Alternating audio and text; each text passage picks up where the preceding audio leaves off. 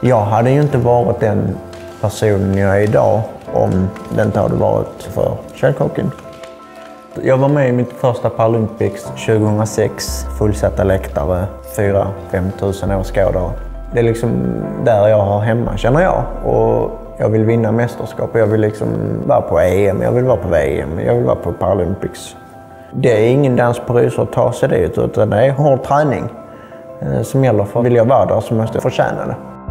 Det är liksom ingen som ska ta det ifrån mig att nej, men du, nu har du hållit på i 20 år, du kanske ska börja tänka på annat i ditt liv också. Och det funkar inte riktigt så för mig.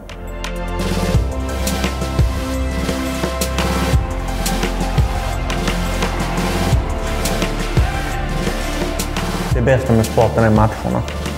Man får ett sånt adrenalinpåslag. Jag tycker liksom om fighten. Jag tycker om jämna matcher. Det smäller. Det är liksom tufft.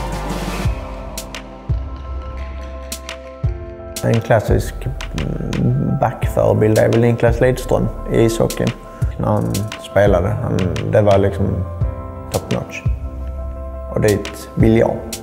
Jag känner att jag är inte riktigt där idag, utan jag vill dit.